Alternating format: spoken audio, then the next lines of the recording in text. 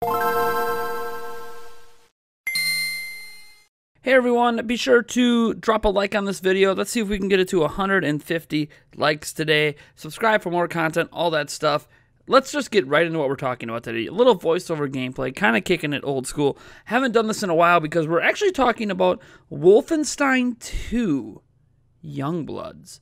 So a trailer just dropped for this game that we have known has been in development for a long time, or at least the past year or so, but we've never really seen or heard much about it. It was supposedly coming to Nintendo Switch. We weren't 100% sure. We knew that the next Wolfenstein game was coming. We weren't sure if it was this one or some new Wolfenstein game that might be in development, but now we know it is definitely this one. It releases on July 26th. It's coming to all platforms, including Switch. Day and date release, no delay here. That's awesome news for Switch owners. Now, what you're seeing, obviously, is the trailer, how amazing it looks, these two sisters, all this stuff. Let's just go into the exact description that they have listed for this trailer. It says, "Welcome to the 1980s. BJ Blazkowicz is missing. His last known whereabouts are in Nazi-occupied Paris. The only ones who can find him are his twin daughters, Jess and Soph Blazkowicz, and no Nazi scum are going to stand in their way.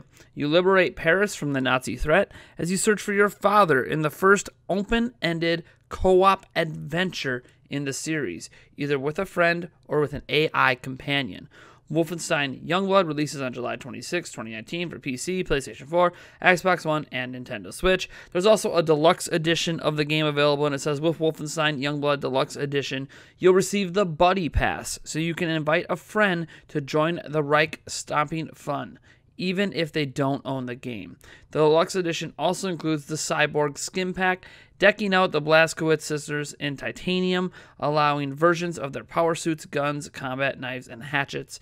If you pre-order Wolfenstein Youngblood as well, you'll get the Legacy Pack and gear up with some of BJ's iconic outfits and weapons from the series, including New Colossus and the U.S. Army Power Suit skins, a World War II skin set, and the Old Blood pipe and knife. Now, what's interesting, of course, is that Deluxe Edition is... That's interesting to me. Not so much the additional items and stuff. Like I'm neither here nor there on pre-order items and deluxe edition, extra digital content and items and costumes. But I do like that Buddy Pass concept where that reminds me a lot of like you guys remember on like what was it, DS and 3DS? Like you could do like that.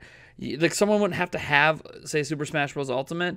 They could just like download like from your DS or 3DS and play with you, kind of that download play thing. That's what this kind of reminds me of with the Buddy Pass, although you're obviously paying extra for the privilege of having that Buddy Pass so people who don't own the game could play with you. I'm assuming this means play with you from another console, because I'm sure there'll be local couch co-op type of gameplay, or maybe there won't be. I'm not 100% sure. The trailer doesn't really show any split-screen multiplayer going on, so I'm not really 100% sure how that works, but it should be interesting.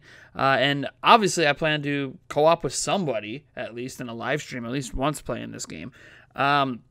So yeah, this is a brand new game, guys. That's what's nice about this is, in addition to Mortal Kombat 11 that we know comes out, next month for Nintendo Switch and all the other platforms, we now have another major AAA third-party game coming to Switch day and date in July. We're finally entering, the third year of Switch here, and we're seeing day and date releases of AAA games. This is what we've been waiting 3 years for, or at least I have been personally, and I could not be more excited about the concept. And as you're watching the trailer, there's just a lot going on.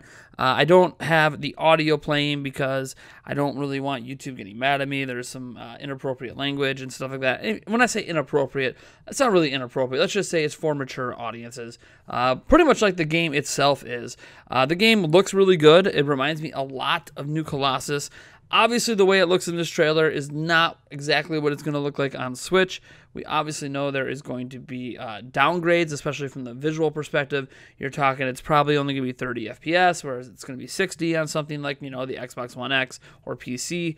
And yeah, obviously the resolution is going to be lower. If you played Wolfenstein 2, the New Colossus on Switch, that's about the kind of visual fidelity you can probably expect here. Now, if you did play Wolfenstein 2, the New Colossus on Switch, especially in handheld mode, it actually was not that bad. It's not as bad as people might make it out to be that seem to be all about that resolution and frame rate. It's a very playable and very enjoyable experience on Switch.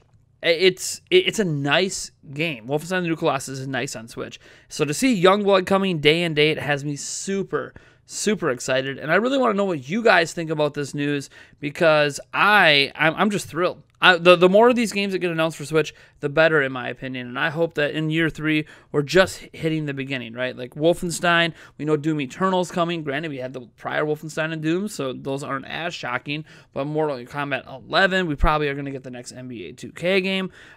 Is EA finally going to start giving more support? We've heard rumors about Frostbite coming to Switch. I'm really excited to see what the future of Switch holds, because I want more and more of these games. But yeah, I'm really excited about these games, and I really want to know your opinions on it, so let me know down in the comments below. Also, be sure to enter our Nintendo Switch Super Smash Bros. Ultimate giveaway through the Gleam.io link down in the description. Is the last giveaway of its type we will be doing for quite some time.